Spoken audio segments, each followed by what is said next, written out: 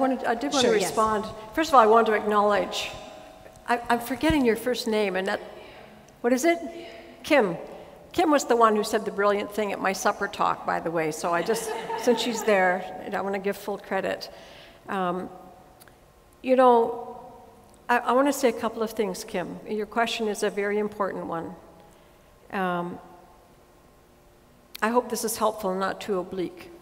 One of the things that we had as commissioners, each of us had a designated, not a designated, we chose them, spiritual advisor who walked with us throughout our work. And we called on these each in our own way. And most of the time we were not all together in that, though occasionally we did come together. And mine, one of the very first things he said to me, and I'm sharing this with you now, he said, Marie, this is going to take a great deal of humility. And he said, I don't mean humility as the opposite of ego. He said, I mean humility as the opposite of impatience.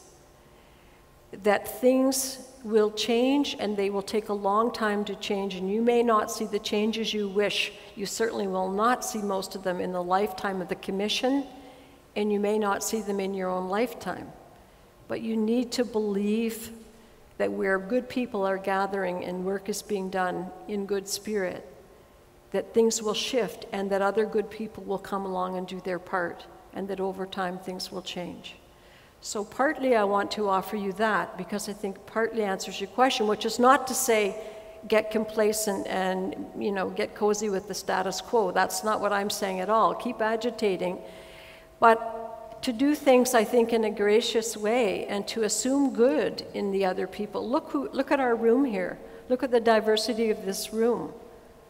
When I grew up, when I was your age, I was never in a room that had this diversity, never.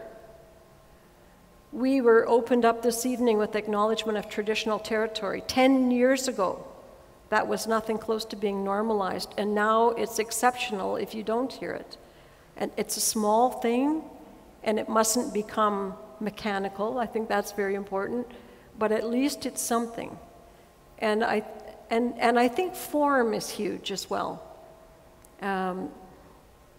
If you have a possibility in your room to influence the form, and by that I mean if a circle can be used, try for a circle. This building is a circle, this room not so much, but the building itself is. That helps people see each other and really see each other. And in our work, we found that in many ways that that's a helpful form to use. But the thing that I think is really,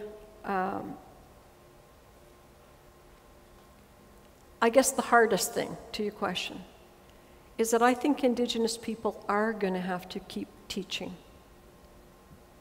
And I don't think that's a bad thing as long as non-Indigenous people start listening. Because there's a lot of catching up to be done. And if we begin by shaming people for what they don't know and have never been taught, we get people in our corners. I think if we find gracious ways to teach people what we have to offer and to listen to what we need to learn, then we can start to inch forward together. So, impatience, we can't, I often say to non-Indigenous populations, don't get tired of hearing about this. Do not tolerate, why don't they just get over it? Do not tolerate that. Don't get tired of listening to this. So many survivors have not yet been able to say a word about this. They're still so broken. And so we cannot get tired of listening.